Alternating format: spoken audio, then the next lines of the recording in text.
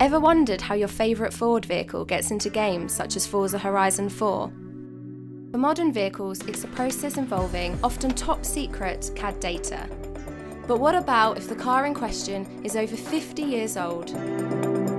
My name is Miko Russell, and I'm one of the photographers for Forza Motorsport. I'm here to shoot the 1965 Ford Transit Mark I right here, and they sent me out here all the way to do this. The Ford Transit is such a unique car. We wanted to have the very first one in the game. We're shooting between 600 to 1,000 shots of each car.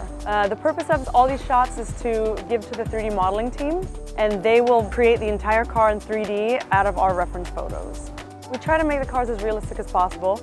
We have an entire physics team at the office that deals with the suspension, the handling. I think that our fans like to race some unique cars around these famous racetracks.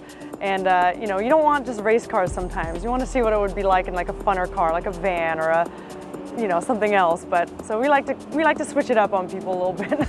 The Mark I Transit is available to play in Forza Horizon 4 now.